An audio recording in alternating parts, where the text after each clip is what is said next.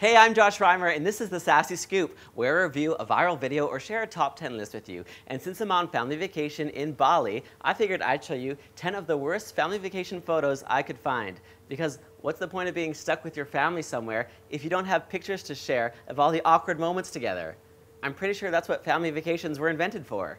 It's nice to stop and enjoy the scenery together. I wonder if this family is having a discussion about their favorite part of the side of that building. I'm sure the little boy is having the time of his life and wouldn't want to be anywhere else. P.S. Who puts a bench there? Not everybody in the family is going to be a beach kind of person. Sometimes there's one that just doesn't really like warm, sunny island vacations, for one reason or another. I'm not sure if you can tell which one it is in this family, but if you look really close, you might be able to figure it out. You gotta be careful when trying out new things while on vacation. And if something does go wrong because you got a little too adventurous, it's important for the rest of your family to gather around you to pose for a photo. I mean, to be supportive. The family that dresses together stays together. Or is it the family that dresses the same is likely insane? One of the two. Judging by this photo, it might actually be both.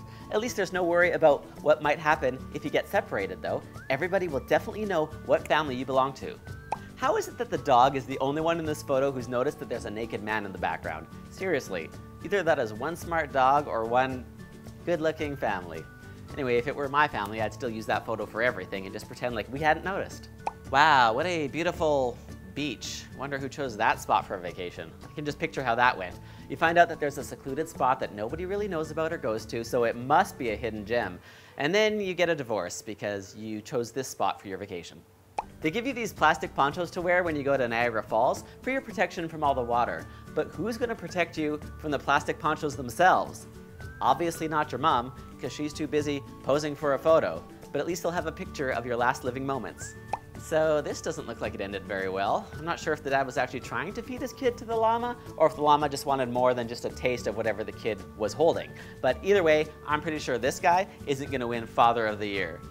100% something my dad would do. I can completely relate to how the rest of the family is feeling. Notice how they are nowhere to be found in the photo? That's not by accident. I'm sure they're all looking in the opposite direction, pretending they don't know him. I feel their pain. Welcome to the happiest place on earth. Everyone here is having the time of their life, unless you're a member of this family, in which case nothing will ever make you happy. No doubt Disney wants to destroy this photo and pretend it never existed, but it does, and now we all know the sad, sad truth. Thanks for watching the Sassy Scoop. If you'd like to request a topic for a top 10 list, let me know on Facebook or Twitter. I'm Josh Reimer, and I'll see you next time with either another top 10 list or a viral video review from here in Bali. Bye.